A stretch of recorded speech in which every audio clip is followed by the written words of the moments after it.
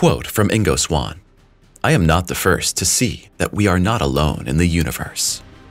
Can you imagine a clairvoyant man being able to look all the way to Jupiter with just his mind's eye and provide accurate scientific data? Ingo Swan did just that. Not only did he report facts from Jupiter's atmosphere long before the Pioneer spacecraft confirmed them, Swan also saw something on the moon that is guaranteed to send a shiver down your spine. We are not alone in the universe. Ingo Swan is what is called a medium or a psychic. Swan can't see the future, and he doesn't predict lottery numbers. His exceptional talent has developed a special kind of consciousness projection where psychic vision is projected to a faraway place. Remote viewing is an ability that was studied even by the CIA and other clandestine organizations, particularly in the 1960s and 70s.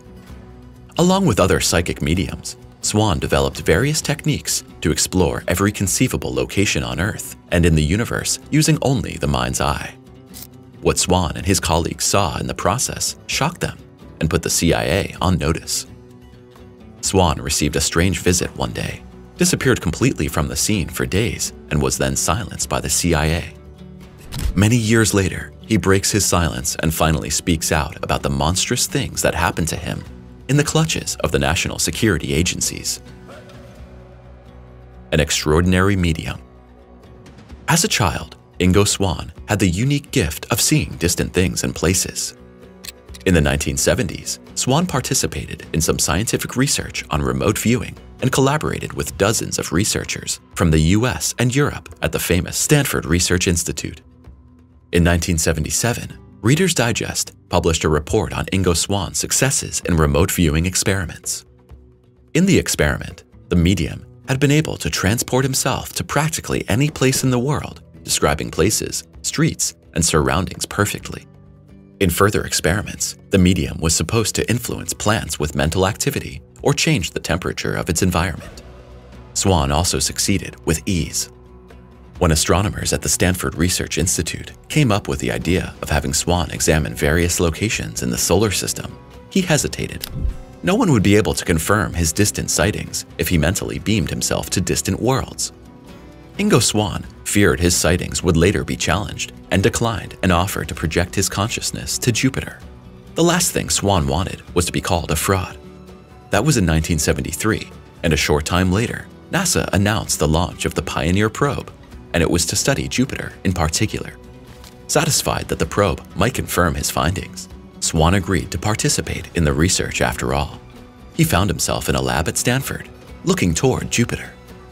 Sitting comfortably on Earth, Swan described Jupiter's hydrogen mantle, rotating storms raging on the surface like massive cyclones, high infrared readings, ice crystals in the atmosphere, and the colors of the clouds.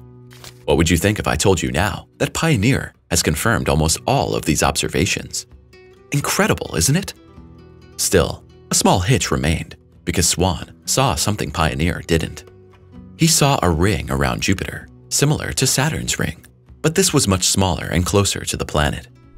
According to Swan, this ring was made up of dust and tiny asteroids, but neither Pioneer 10 nor Pioneer 11 saw anything that even remotely matched Swan's description. Was Ingo Swan wrong about Jupiter's ring?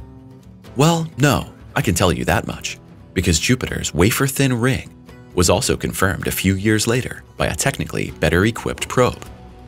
After that, Ingo Swan had a reputation as an outstanding medium and received many orders from science and private fans of his work. The shock of his life.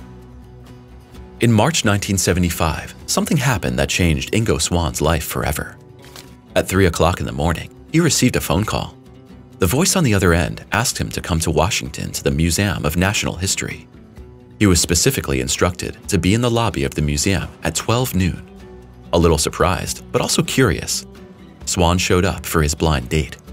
There, he was approached by a stranger who looked like he belonged in the military. Without speaking a word, he handed Swan a note that said, "Do not speak or ask questions. This is for our safety as well as yours. Please follow me." The mysterious man led Ingo to a car where another man was waiting. Ingo refers to these men in his book as the twins. The other man searched Ingo, and asked him if he would be willing to work on a project that required absolute silence. When Swan agreed, the twins put a bag over his head and the car sped off to an unknown location. After some time, they boarded a helicopter and flew on. Upon landing, Swan was led into a building, and only then was the medium allowed to see where he was again. Although no one introduced themselves personally, Swan knew full well that he was in a CIA laboratory. Another man told Ingo Swan about a secret remote viewing project and promised to pay him $1,000 per day in cash for his services. Swan had agreed to stay in the building for the entire duration of the project. He was not allowed to make any phone calls and agreed to keep quiet about anything that could happen for at least 10 years. Curious, Swan again agreed, and so began an adventure that he could never have imagined in his wildest dreams. A gruesome journey to the moon. Swan was amazed that the CIA, of all people, asked him to turn his consciousness to the moon. They showed Swan some areas of the moon and instructed him to use his skills of distance vision to accurately describe certain areas. In his book, published many years later, the medium reported on his experiment. "Well, I was asked by some very mysterious people to do some remote viewing sessions over the moon, and they offered to pay me money. Before that, I was paid very little for most of the work I was involved in, so I said I would do it. And then, in these remote viewing sessions, I saw some things on the moon that I thought were really strange, like people there, and big structures and lots of activity and so on. At first, the CIA agents showed him places where there was nothing special, just big cliffs, craters, dunes of white-gray powder. Then, the medium shifted his consciousness to a place that was immediately different. Swan was speechless at first, then told of tracks on the lunar surface made by using machines like tractors on the ground. Other patterns indicated wind activity, but there was not a breath of air on the moon. Swan also noticed a strange crater filled with green haze.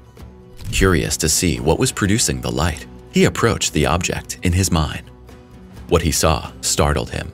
It was a large structure that resembled an airfield, with hangars, towers, roads, and machinery. Everywhere were visible signs of industrial activity. A quote from Swan: "Well, we were taught for many years that the moon was a dead place, with no water, no air, nothing. I saw air there. At least I don't think I commented about water on the moon, but it's only in the last 2 years that science has finally admitted that there is water and an atmosphere on the moon.